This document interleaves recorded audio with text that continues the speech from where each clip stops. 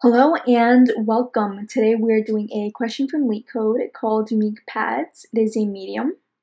Now we've actually done this one before and I've linked part 1 in the description below.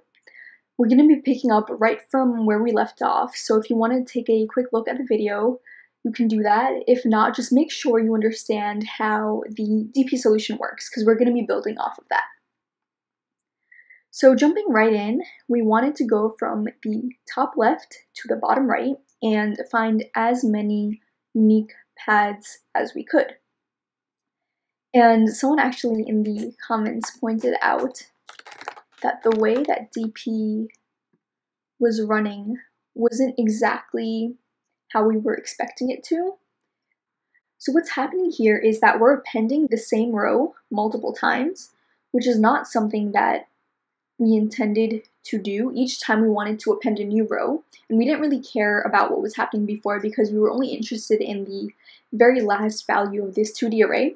But if we really want to do this the proper way, instead of creating shallow copies, we want to create a deep copy, because what's happening was that each pointer pointed to the same location in memory. Instead of making another copy in which we could then append the row onto DP, we were just changing in one place. So everything pointed to this one row, and every time we updated the row, all the other rows were being updated. So the right way to do this would be initializing DP to empty and looping in a range. So for I in range, this is an m by n, I'm going across, so n, and then here I'm going to create an empty row to add. So then for j in range n, I'm going to add 1 to my row and add this row to DP. So dp.append row, and take this line out here.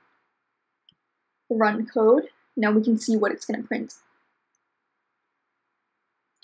This is the wrong answer. So for I in range n, oh, this is supposed to be m.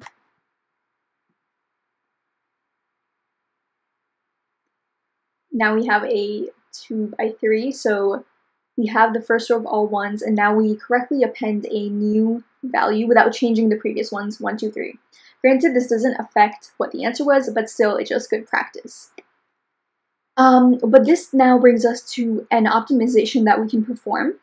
Why were we able to change all the other rows and still get to the right answer? It means that we don't care about the other rows. It's just extra memory that we can go without. So I'm going to run an example.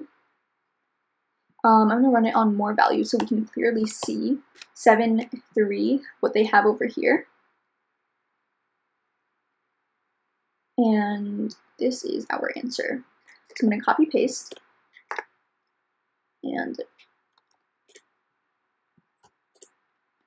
okay, so what's happening here? We have ones across first row, ones going down columns. We start from here. What we did was we took the top value, then we took the right value, and we summed it up. Sorry, the top and the left, and summed it up to get 2. And each time we went to the right, we took the top, what was to the left of it, and added that. So instead of making a new row each time, what if we just overwrote what we have already? So here, I would just, instead of this one, write a 2 here. That way, as I go down, I know that there's a 1 above and a 2 here, which I can get from what's beforehand, and now change this value to a 3.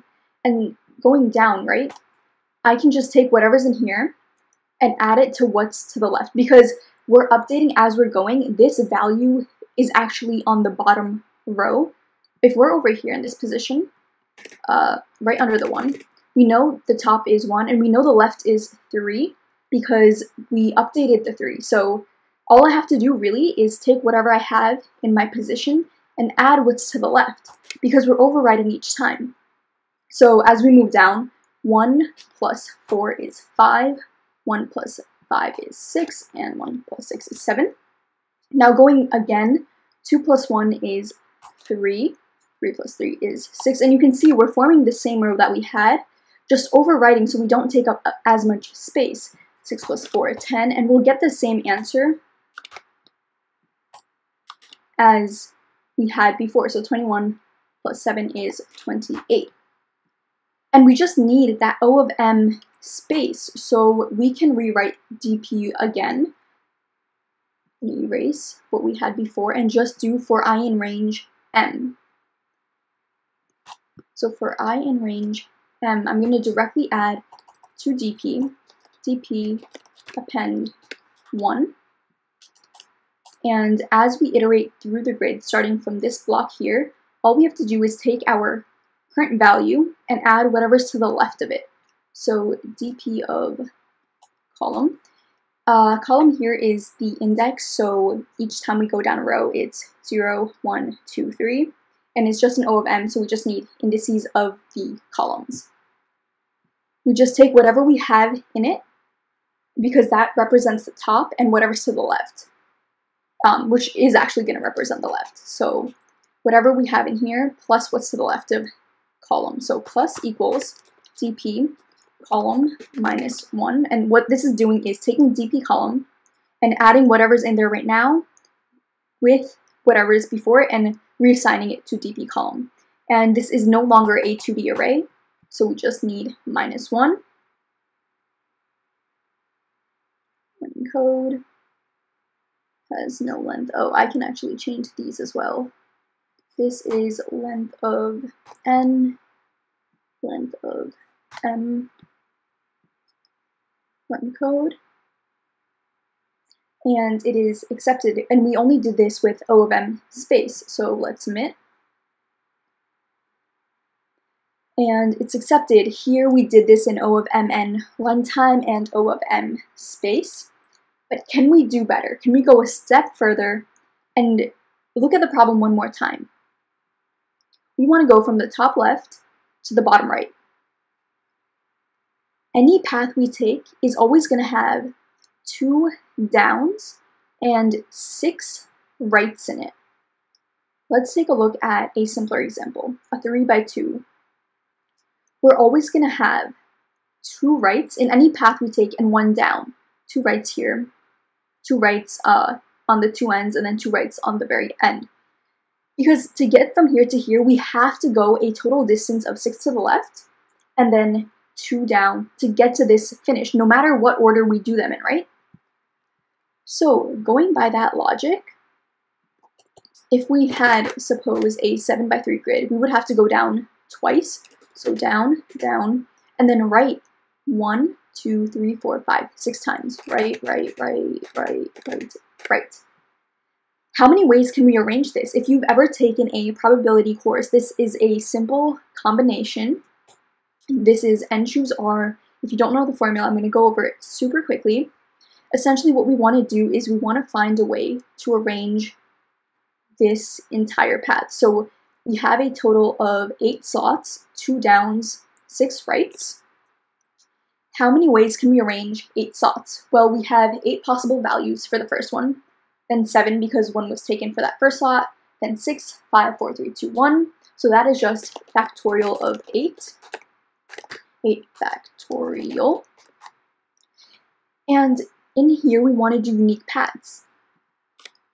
So if we had D1, D2, and then 6 R's, this is the exact same as D2, D1, because we want to look for unique paths. We don't want permutations, we want combinations. The ordering of D2, D1 does not matter. So here, we don't want to double count all of our possibilities we did when we did factorial 8, right? Because we found all possible combinations, including like the rotation of D2, D1. So we want to divide by how many possible ways there are to actually arrange D2, D1. Well, this is 2 slots, and same as before, it's just factorial 2. Similarly, we have 6 R's. There are factorial 6 ways to arrange them.